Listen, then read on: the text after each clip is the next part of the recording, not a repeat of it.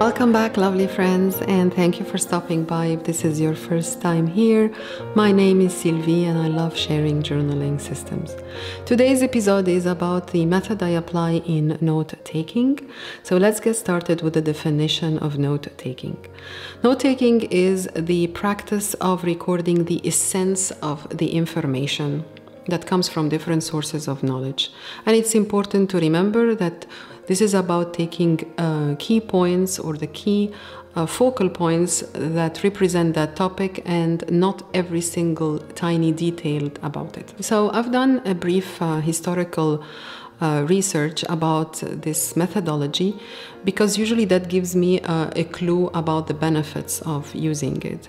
And I realized the ancient Greeks developed that concept of EPHEMERA, and that was later translated into English as notes or notebook. And of course, this is something we are all interested in and we use frequently. I also saw that Plato was encouraging his students in the academy to learn through their own personal writings, and he referred to this as anamnesis, which means memories, because he believed that this eventually will build a collection of notes and it will be considered as a device of artificial memory. And that kind of gave me the hint about the benefits, because if you build a notebook full of notes and that can help you as your secondary memory, that means you are freeing your mind from the burden that you personally have to recall everything you learn in life. It will also help you to practice engaged learning. For example, I attended a few months ago a free online lecture about art, and I had my notebook ready. I took some notes here and there.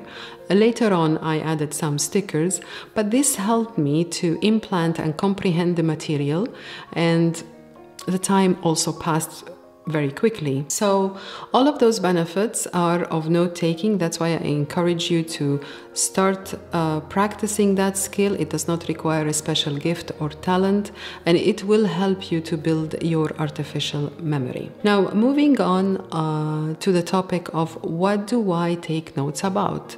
Many people struggle to know from where to start. And the brief answer is you need to take notes about the important subjects. Okay, so how we define important subjects? One way to do this is you can ask yourself one of those two questions. The first one, why you're interested in that topic, and how can you apply it in life? So, for example, I love art and it brings me mental satisfaction and it makes me happy. That's a good reason enough to classify it as an important subject, even that I'm not a professional painter myself. But that's fine. I love art and I like taking notes about it.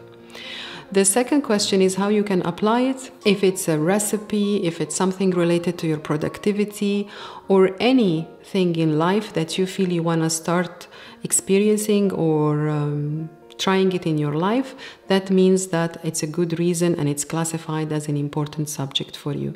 But if you cannot find any answer for those two questions, then you probably don't want to invest your energy in this topic and you want to move on to another topic of interest. Now, regarding the systems I apply in note-taking.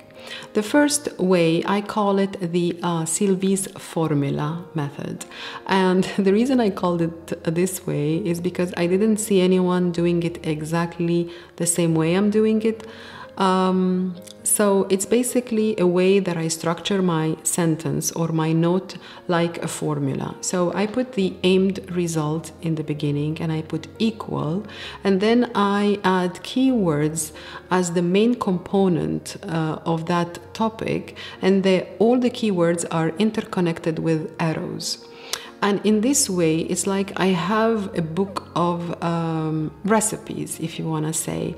I have a group of notes that tells me exactly how can I compose or cook that particular aimed result. How can I achieve it, or what is it made of? And of course, you can apply this to different topics, whether in life, time management, scientific topic, and so on. So this is how I put them together, and then preferably I have to put them in an organized form, which brings us to method number 2.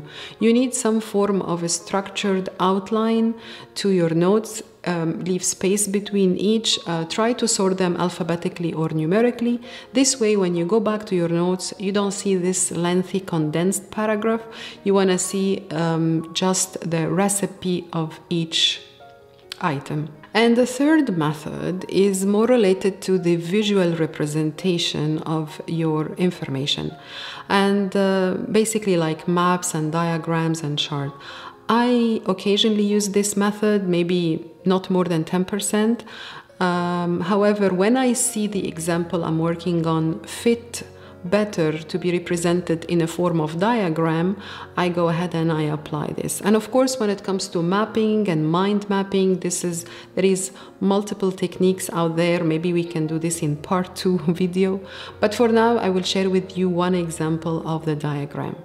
So let's say, for example, we are trying to compare between the performance of students who took handwritten notes versus the students who typed their notes.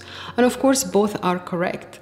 But let's say I'm from the team that I'm building my argument in defense of handwritten notes.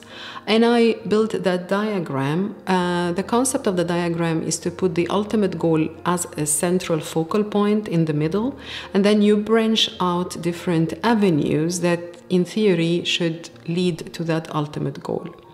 So if the ultimate goal is building a memory storage in your notebook, and you can see that this is related to information management. So what happens when you take notes is that your brain goes through information management. You acquire the information, you filter it, and then you go through the mental process of connecting this to existing knowledge and comprehend it, and then you go through the phase of rephrasing it and writing down some notes.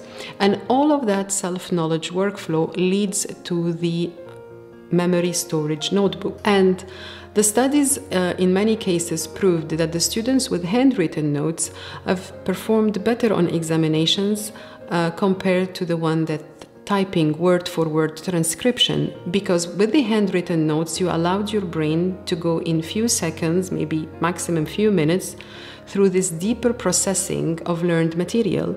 And you also went through selective rephrasing, because you don't write it word by word. So for you to rephrase your notes in your own words, you forced your brain to go through that very interesting topic or process. And that was one example of using diagrams. Now, the last thing I want to share is few tips about how you build your notes. First of all, your page layout. I did share my page layout in the commonplace book video, and the most important for me is to have a margin and space for notes. However, some people like to lay out their page using the Cornell method, which basically is the same and just adding section as a footnote for summary. Now, if you're like me, I don't like to repeat the information in my notebook, so I don't add a summary. I see it's more like a repetition, but you still can have a summary section, maybe for additional informations, or maybe some doodling or drawing your idea. But for sure, I will have my margin, my title, my header, and the main space for notes. The second tip, please don't read this like art journal. If you see any stickers here, that's because after I finished, I found some spaces and I added some highlights. But this is not an art journal. The more you worry about creating a beautifully artistic page, this will be an obstacle for you to build an efficient memory storage notebook. So if you noticed, I use only one color pen, and I just use it for pure knowledge information. And finally, I also want to give you another tip, which is using the method of stenografia, narrow writing, and basically using abbreviations. Maybe another video we can share universal abbreviations or your own, but the abbreviations are key, because if you are taking your notes real time, like you're taking your notes same time you're listening to the lecture in the class, or maybe same time you're reading your book, then you want to be as efficient and as quick as possible, and abbreviations will help you to do that. So that was a brief summary. I hope I didn't take too long about the note-taking system. Note-taking system played an important part in human history, in scientific development, and in general in self-knowledge discipline. So let's open this for discussion. Please share with me your questions, share with me your methods of note-taking, and I would love to discuss this with you so we can all inspire each other to refine our methods. Thank you for your time and happy journaling.